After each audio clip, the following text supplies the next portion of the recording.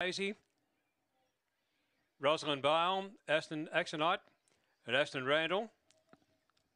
And this is race number 3 on the card, running 4:10 again. Green light, they're set, ready to go. Stand by for a start. About to run, set. Racing Lightning Ziggy slow on the inside and showing pace on the inside. There was Go Daisy going through.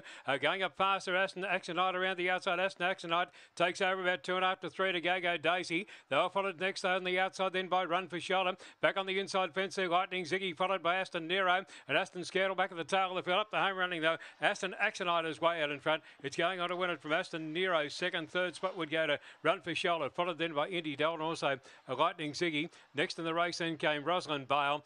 Near the tail of the field there came Aston Randall, and the Indy Delta was a fair way back too, and the time ran 23.45. Ran 23.45 the time. Gathered momentum very shortly after the start, and gets the prize here. 6 Aston Axonite, the winner, should pay around 570 thereabouts.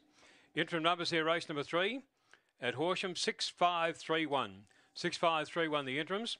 The time 23.441. 10.44 the early section. 2 3/4 by 3 3/4. 2 3/4 by 3 3/4. Interim numbers there, 6, 5, 3 and 1. Winning showing about 570 or thereabouts. Aston Axonite by